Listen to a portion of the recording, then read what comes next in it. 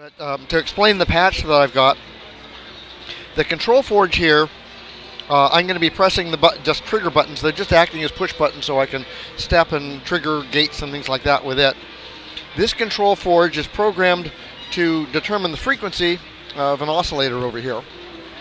So when you see right now it's 0 volt, so it's not doing anything to the oscillator. These 3 satellites are configured to control the 3 different parameters of the Morpheus: frequency, morph, and transform parameters of that. And this 4th satellite is configured with the 4 possible signals, the 3 different waveforms out of the oscillator and a noise source over here, and it's acting as an analog switch using its control voltage through feature to produce the signal for the Morpheus. And then I've got everybody hooked up so that all their sequencers are in sequence along with the filter sequencer of the Morpheus. So as I press a button, the Morpheus will be changing that. Makes my life very easy. I don't have to twist knobs and things like that. So right now we're starting at the with no sound, but just over here you can see the display of the Morpheus. One of the neat things Morpheus has is a real-time frequency response display. So you can see the sort of frequency responses we can get out of a 14th order filter. It's got 7 resonances and 7 notches in the frequency response. And the sound designers design a complex filter using that. What I've got up here is a flange .4. If I put a little noise through it,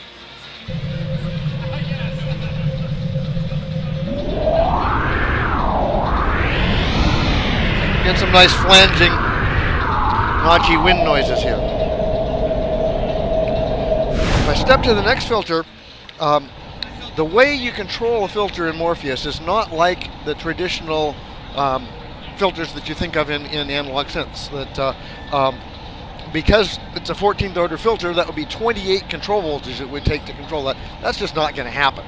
So instead what we do is we have sound designers, and we actually are lifting the sound design off of the original EMI Morpheus. The implementation is different, but the fundamental design behind the 289 cubes is the same.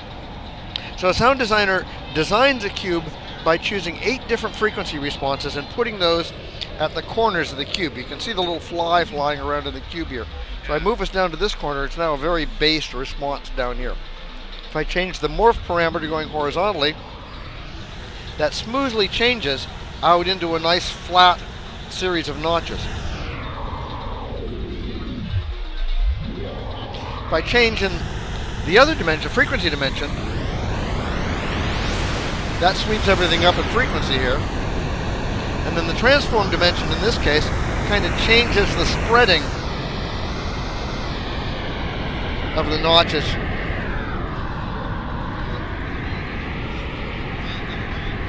Now all of this is voltage controllable. The control voltages are sampled at the same audio sample rate, so you can audio rate modulate, just go absolutely nuts. What I'm doing here is I've got a 10-second, a 3-second, and a 1-second LFO just to sweep the thing all over the hexagon.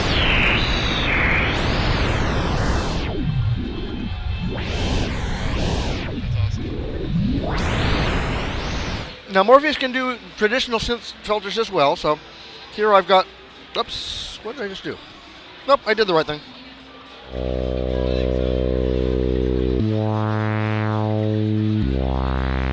So here I've got an ADSR controlling the morph parameter here, and then a random control voltage changing the Q. So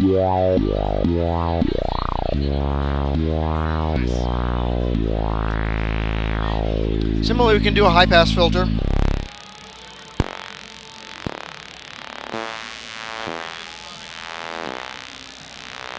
But the most fun with Morpheus is when things get kind of crazy, so.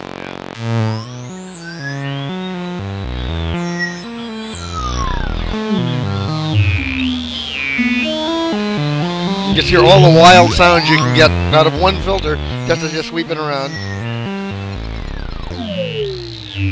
Another fun example over here.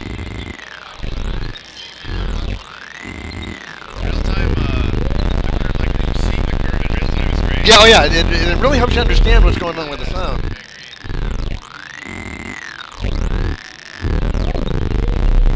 Now this next example really isn't a filter, it's actually a recording made yesterday in Washington. It's the inauguration speech.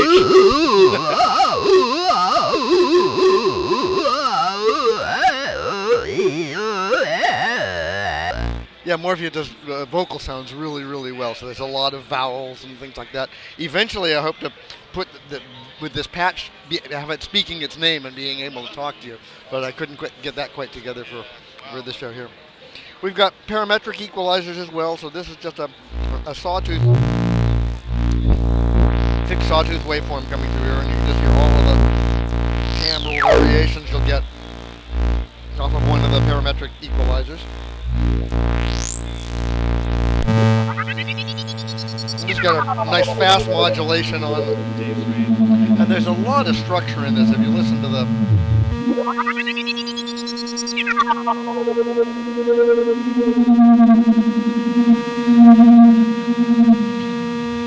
Now, one of the things you'll see, I'll do it once more, happening up here. There's a triple bar VU meter here.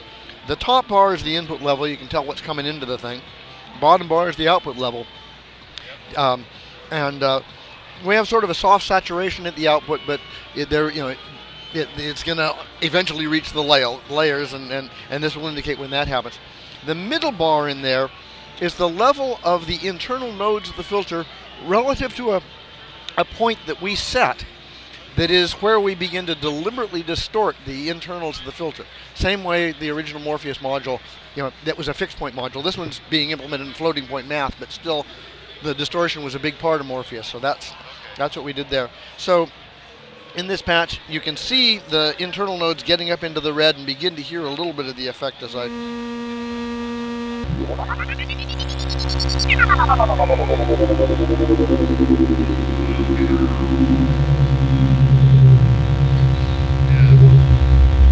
But if we go to the next patch is a real simple filter. It's just a brick wall low pass filter,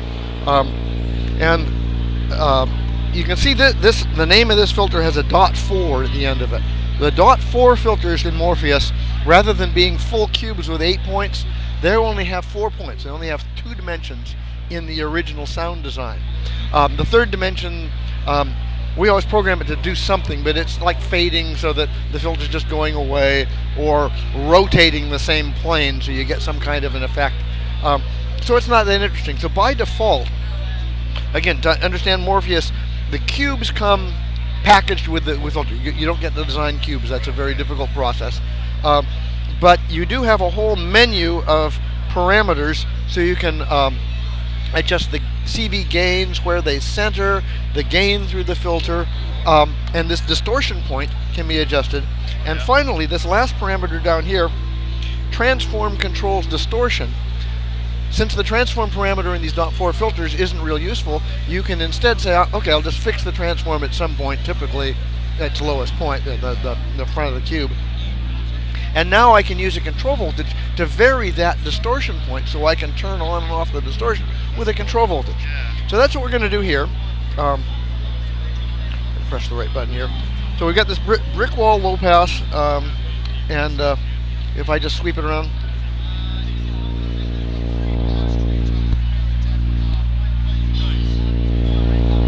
That's a fairly soft sweep there. As I start turning up the transform parameter here, we begin to... You can hear now, that's a little distorted from what it was before. A little more distorted.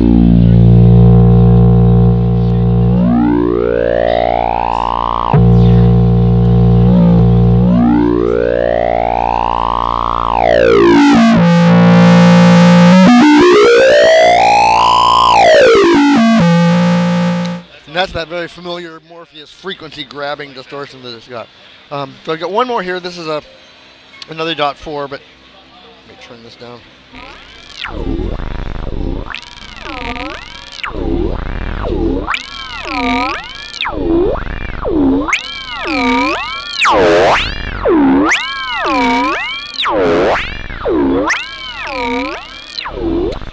Once again, you can go from these fairly subtle effects to these things that just slap you in the face with the distortion. So that's a quick tour. We gone through maybe a dozen of the 289 filters, and every time I play with it, I get amazed as find some new sound. The inauguration one there I just discovered yesterday morning and decided, okay, this is perfect for that day. Yeah. Awesome. Thank you very much. You're welcome. Yeah.